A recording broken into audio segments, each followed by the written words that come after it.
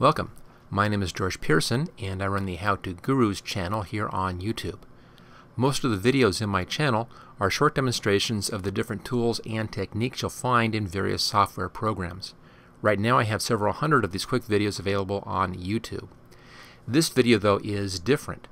This is part of a new series of longer demonstrations that I'm doing to show you how to complete complex projects from start to finish using a variety of techniques and tools.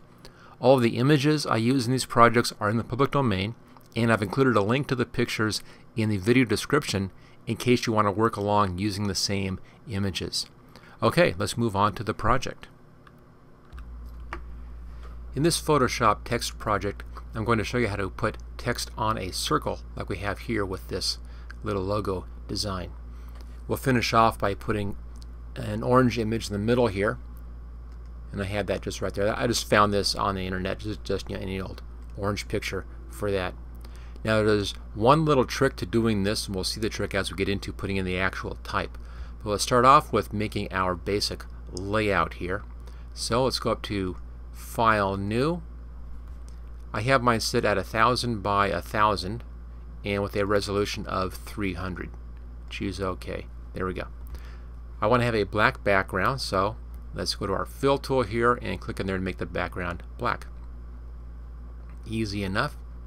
We're now going to put in some guidelines so we can find the exact center to get us started off with. Now I could just drag guides from the edge here and then wait till it kind of snaps into that center point, but let's be more exact about that. If we go up here to the View menu, click on New Guide, I can put a guide in at exactly the center. Since my image is 1000 by 1000, 500 is the exact center. So here's 500 at the vertical, and then New Guide, 500 again at the horizontal, and that's exactly centered. Let's now go over here to our tools, and we're going to choose the ellipse tool. Have this set for shape. There we are. And let's set a fill. I'll give this a white fill. Actually, we'll give it an orange fill, so work out just fine. I just have kind of an orangey color in there, just grabbed from the standard palette down below. So orange fill, white stroke. We can adjust the stroke size later to give us an outline border on that, but I'll set that at, now let's just put in 5 points. Okay, so I'll bring my cursor right down over the center. You don't have to be perfectly exact on this, but I'll try to be as close as possible. That looks good. Hold the Shift key down and pull out from that point. That gives us a round circle, and it is drawing right from the center point, as you can see. Let go, and there we go. There's our first section. So we have our background, we have our border on there, and then we want to come in and create an inner circle. Easy to do. Just grab this circle, pull this down, new layer, just like that. I'm now going to resize this. Go up here to Edit and Transform Path, Scale. And if you hold the Alt and Shift key down, it will actually drag this so it stays a circle, and you can drag it in and out and it will stay centered as well. So it'll be perfectly centered circle. And I'll put it somewhere around in there, giving me enough space for that outer section. Now I don't really want to have that coloration in there, so let's go back here to our path, and I'm going to set the fill here to just kind of a brown, just a placeholder brown, and let's do no stroke on that. That's where we're going to be putting in that image of the orange. Maybe I'll give it just a slight stroke. Let's just bring this down to a couple of points. Just a little thin line. Okay, so there we go. We're now ready to come in and put in our text. Have to do another path. Now, this was a shape, and then we duplicated the shape. So for our path, I want to have a circle which is just a little bit outside of this circle.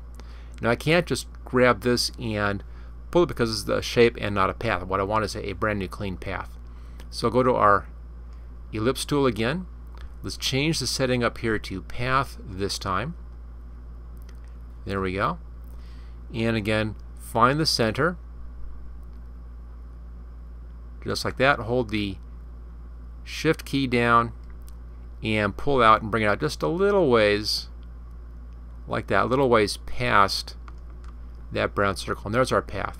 And if you happen to move around and you lose that path, just go to the Paths panel and you'll see it right there. That's the work path on top. Okay, so far so good. Let's now put in some text. Go over to your text tool right there and choose a nice typeface. I have mine set at Bauhaus 93.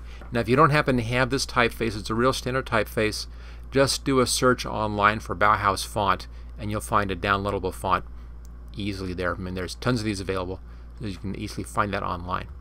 Now, so there is the text insertion tool. You can see that. As I move over the path, notice how that tool changes when I move over that path. If I come down here, it changes again. So we have 3 different looks on that. Out here, this was just going to give me text on a line. When it's right like that, that will give me text on that path. Actually, we'll apply the text onto the path. When I come inside here and get that kind of circle around that, that'll give me text inside the path. It'll be straight text, but inside the path. So it's outside the path, on the path, inside the path. So I want on the path, and I want it right at the very top center. So just kind of come down, stay on that line, and when you see that text tool change, click at that point. And let's make this text white while we're at it. I have mine set at 24 point, but we'll change it if we need to. So let's just type in some text.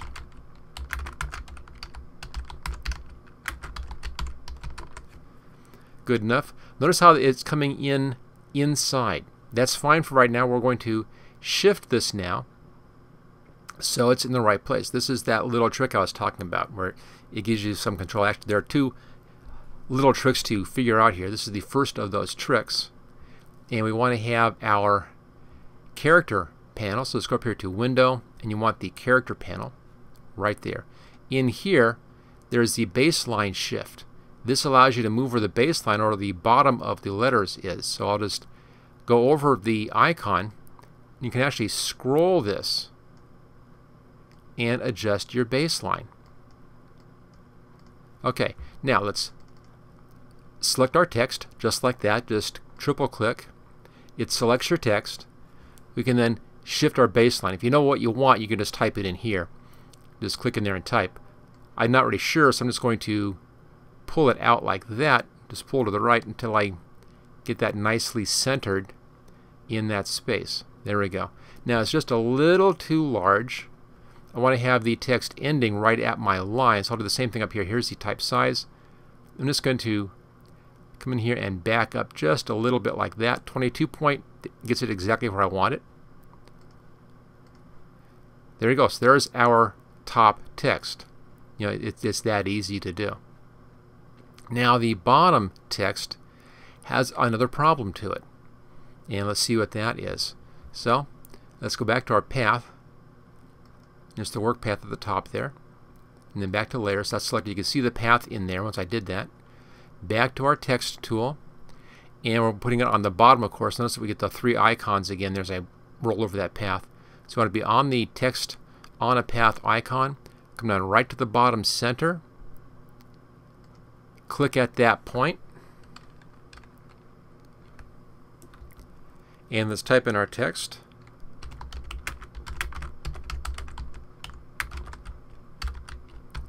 Now you see the problem here. The problem is that the text is upside down. And that's because it's taking the text and taking it clear around the circle like that. So we need to flip the text right side up. If we get it inside the circle, it'll flip right side up. It'll be in the wrong place. So I'm going to triple click this to select that text. While it's selected, let's go over here and grab the Direct Select tool, and hopefully you'll see that path in there. You'll see these 2 dots, top and bottom. If you don't see those, then try that again. Let me just demonstrate that. So let's say here it is. You're on your text layer. Triple click to select that text. Hit the Direct Select tool, and you should see that path. If you don't, just try it again.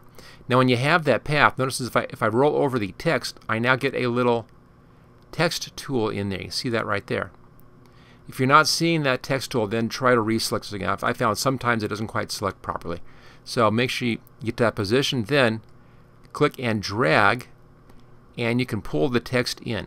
And the reason why I'm clicking right down here and pulling it straight up is because the text is going to go where you pull it. If I pulled over to here, I'd have my text over here someplace, and I wouldn't be able to easily get that moved around. But there you go. So that is that trick. Now it's very important. I'm going to undo the steps here one more time to show you that too, because this is the tricky part if you don't get it just exactly right. You know, it may always work out for you. It doesn't for me, so let me just show this one more time. Make sure you're on your text. Grab your text tool, triple click, go to the direct select tool, and then you should see the path and the dot top and bottom. Come down right down here. If you see that text tool, when you move over your text, come right down to the middle, drag straight up. Make sure you're staying on that center line, and there you go. Okay, our text is now right side up. That was the hard part. Now we can select our text again, and using the character panel, we can shift the baseline down instead of up. We did up for the top line, we'll do down for the bottom line. Window, character. There's our baseline shift, and I'll just shift that out towards the bottom until it looks about right. And there's that bottom text. And there we go. There we have our text on a circle. Okay, let's now have a little more fun and give us an image inside. That's inside there. There's our ellipse. That's just fine. And we're going to come up and then take this picture of an orange and then paste that orange inside of that circle right there. And let's go back here. I'm going to just select everything, or you can even just grab part of this if you want to, but we can select the whole thing. I'll just do select all, edit copy, back up here. Let's select our circle. Now holding down the control key, click on the icon over here, and that selects just that circle like that. Okay, we now have our circle selected. Come up to edit and then paste special, paste into, and that pastes that picture inside of that circle. I can now move the picture around inside the circle, as you can see there. Just a matter now of scaling that to fit. So edit, transform, scale. There's my corner. I'll hold the shift key down so it scales it proportionally. You know, kind of move that around until I get just the look that I want. Just kind of centered inside. And because we have our crosshairs in here, we have our two guidelines, and the orange is actually centered on that picture, it's going to snap right to that center point, which makes it a little bit easier. And apply. There we go. There is that.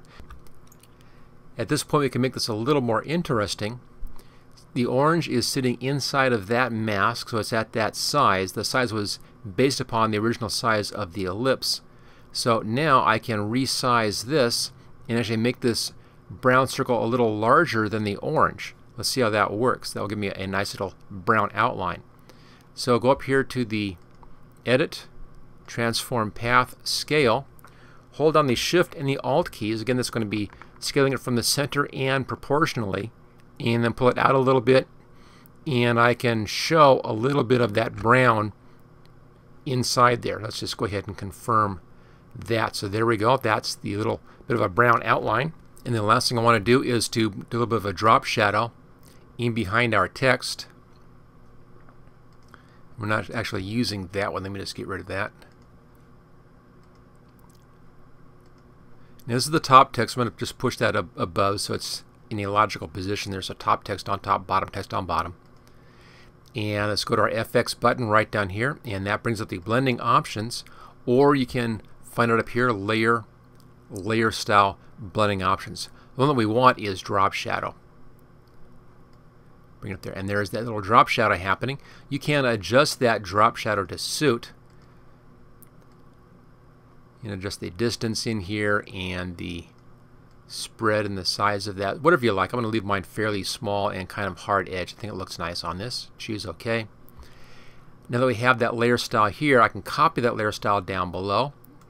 Let's just right click and copy layer style. There it is. And then right click and paste layer style just at the edge of the screen. There's our bottom text. Alright, let's just hide some of this stuff now.